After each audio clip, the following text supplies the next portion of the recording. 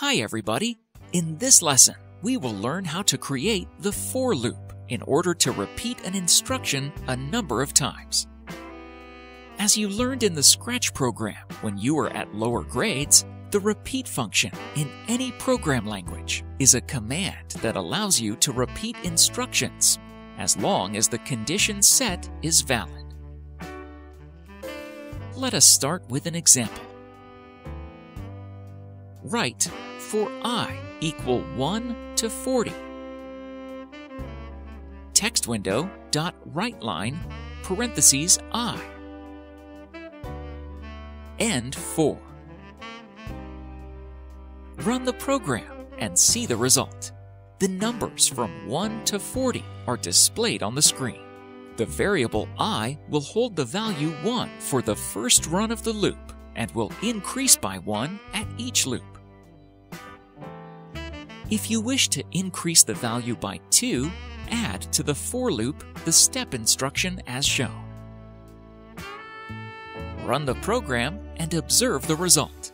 The numbers displayed are 1, 3, 5, etc. till reaching the value 39. If you wish to display numbers decreasing, write the following program.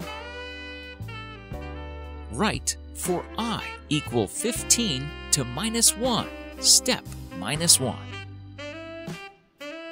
Text window dot writeline parentheses I. End for. Run the program and observe the result.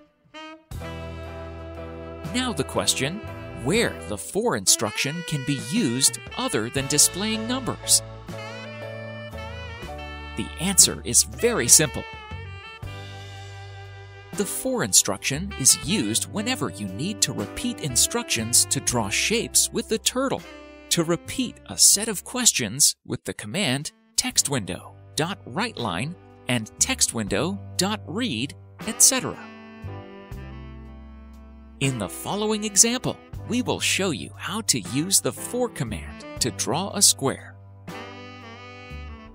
In the previous lesson, we saw that to draw a square, we were obliged to repeat 4 times the instructions turtle.move parentheses 100 and turtle.turn parentheses 90. With the command for, look how we set the condition and write the move and turn instructions 1 time.